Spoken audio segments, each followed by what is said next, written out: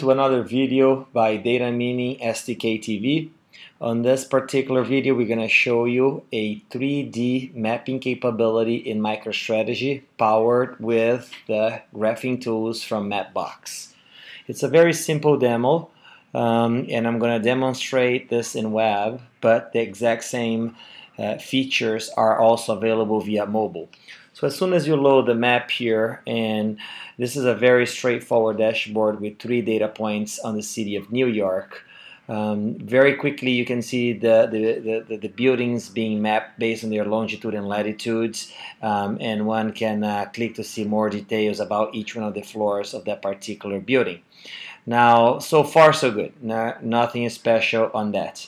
But when you start zooming in towards the map, you will see that very quickly it changed to a 3D map, right? And all the shapes of that building are plotted on the map, and one can actually rotate any way, shape, and form here to see the 360 view of their buildings.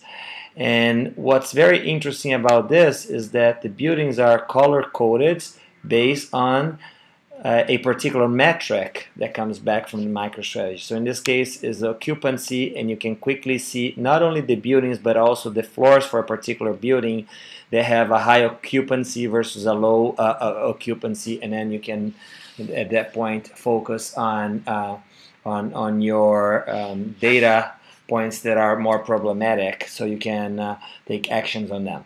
And everything else from a MicroStrategy works very similar to a regular dashboard. So you can apply all the filters here, and it will automatically take effect towards the graph.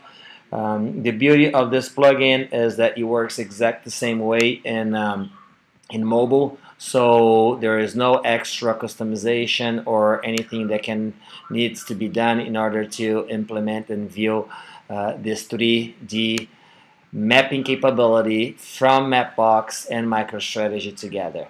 For any questions, please contact Data Meaning, and we'll be glad to send you more information. Thank you.